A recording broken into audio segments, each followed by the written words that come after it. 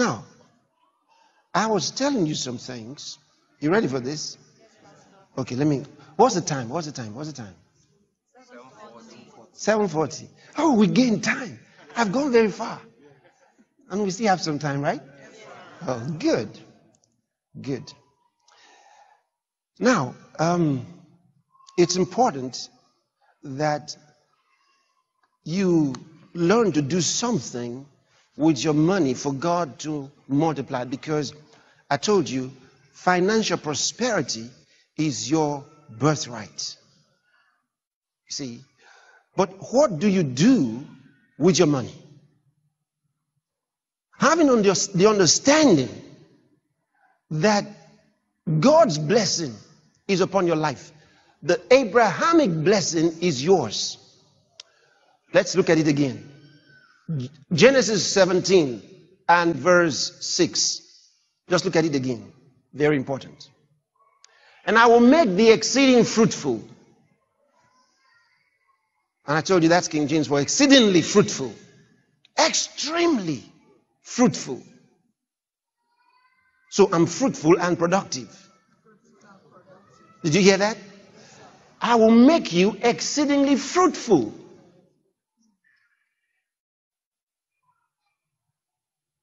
This is part of the Abrahamic blessing. Being fruitful.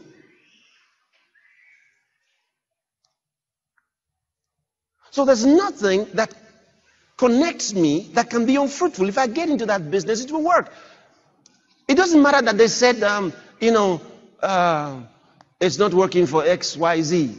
Not me. Anything I do works. But then I don't just do anything. I'm led with wisdom. He says God gives to the man that is good in his sight wisdom, knowledge, and joy. So what? You receive wisdom. You walk in wisdom. What is the wisdom of God telling you to do? What is the wisdom of God guiding you to do? Thank God for the ability to speak in other tongues. Thank God for the ability to meditate on His Word. Did you know that if you're meditating on God's Word, the Spirit of God can tell you what to do? Sometimes, because people don't really have that spiritual understanding, when the Spirit of God is talking to them, they don't believe. They think it's their mind. They think it's their head. Because they've not been trained in the things of God. But hear me well. Everyone who is born again is blessed with the blessing of Abraham. The promise of God unto Abraham to bless him in everything belongs to you.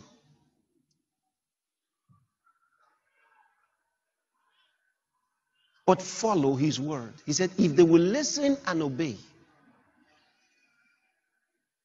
He said, in the King James, he says, they shall spend their days in prosperity.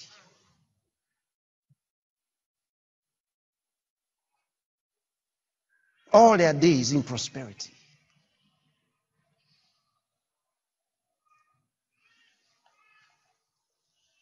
Who wants to walk in prosperity? Always. Is anybody here? Always. Not just sometimes. Always. You have some people, there was a time they used to prosper. There was a time they used to have money. And when you have money, you have friends, right? There was a time. And when the money is going, the friends go with the money. And then no more money, like they say, no money, no friend, right? Okay. So now, no more friends because not enough money.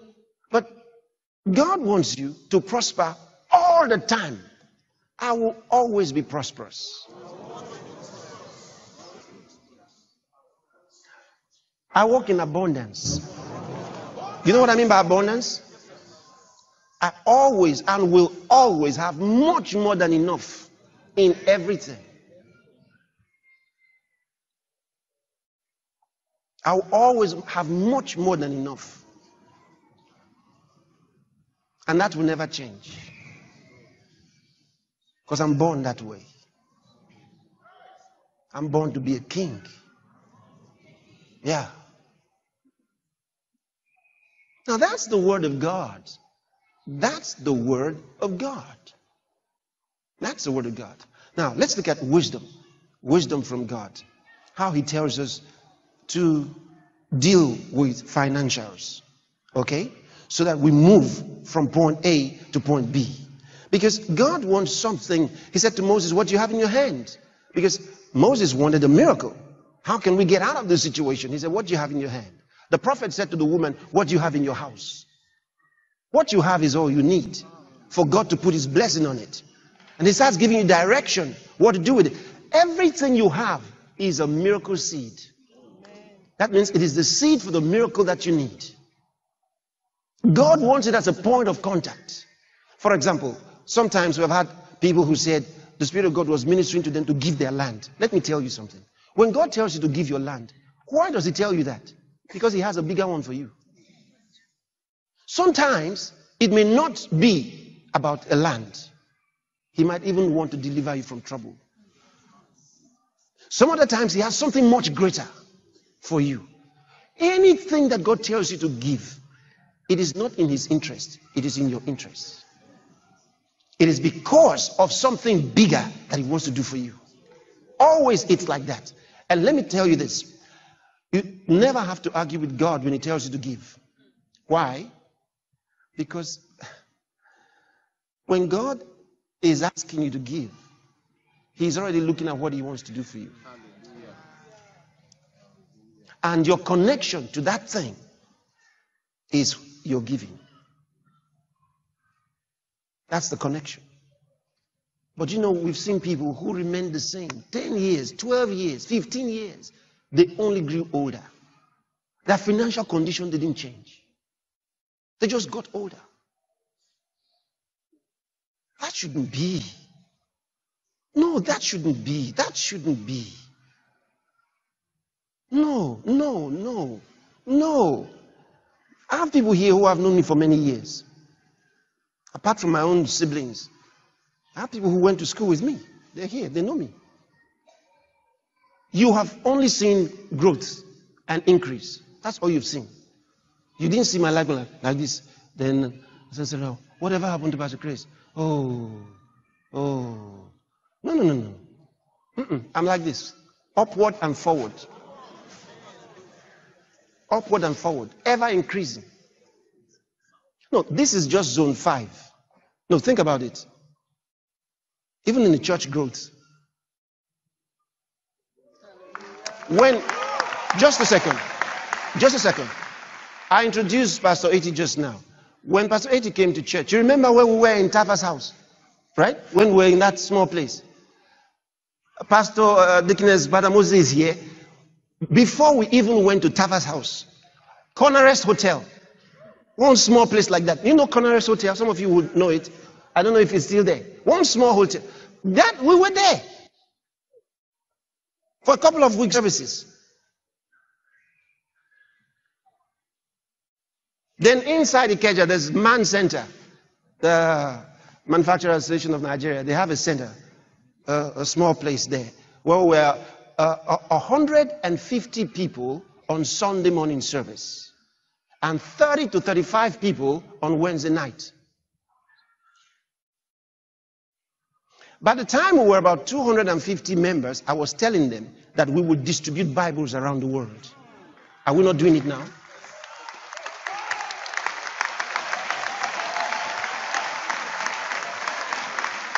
Hallelujah. I told them so. I told them in that meeting then, as small as we were. When we came out with Rhapsody of Realities, the daily devotional, our messenger angel, I told them, we're just about maybe less than 1,000 members. I think it was this Oyakhilome Street. This street is not far. It's here. You'll be surprised if you don't know the building. There's a small building inside that place. Small building. We were inside there. And I told them, this book, God has said it is going all over the world. Now imagine that we're not so many, and I'm saying those things. Yeah, I said, God said it, and so it will. Now, As it is today, every nation in this world has rhapsody of realities.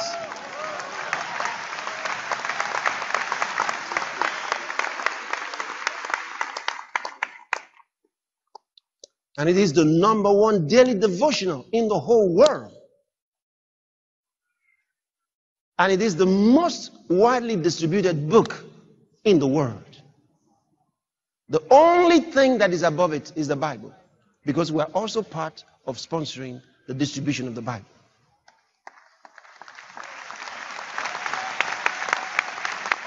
Now, there's no way that a human being can get that done. It takes the power of God. We have the highest number of translators for any material in the whole world.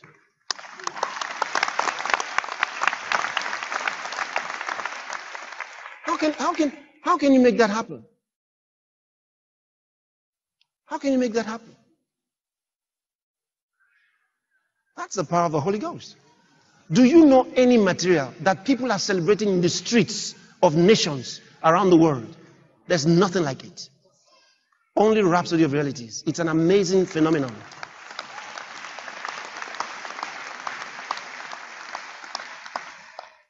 Celebrating it in the streets of nations.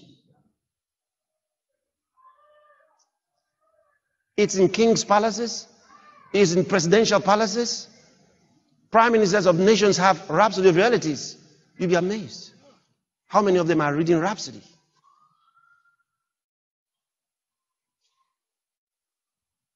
These things cannot happen by a human decision. It has to be in connection with the blessing of Abraham. God said so. God said so. And that this will be happening from this part of the world is amazing. You've seen a lot of the ministers from so many countries come here and share with you. We had I think the last International School of Ministry conference, we had from about 105 nations. All right, ministers from all over the world. We have another one coming up this April. It's held in Johannesburg, South Africa. There's nothing like it in the world. It's amazing. But you know what? We are still moving. There's still much ground to be covered. And that's why I'm sharing these things with you. Sharing these things with you. So you shake up the world. Because he said, in the last days, those who were called nothing will be seen at the top. He said so. He said so. And the prophetic word from the scripture shows that the last move of the Spirit will come from Africa.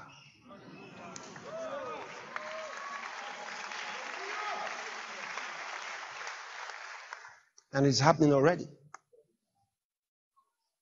It's in scripture. Man can't change it. It's written.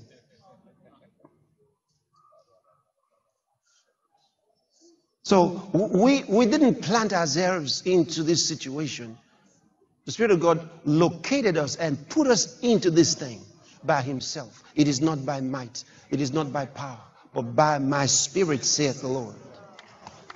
Hallelujah. Everything we do. Because we're the seed of Abraham. Look at the school that just started, Love World Schools. Something just happened. Let me tell you about it. In fact, when we get involved with other schools, whether it's in sports, it's in any competition, we win. How can those things just happen? Young school. And recently something happened. You were telling us about it. Can I have the microphone?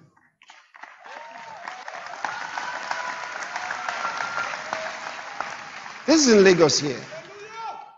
Anything we're involved in. Thank you so much, sir. Yeah.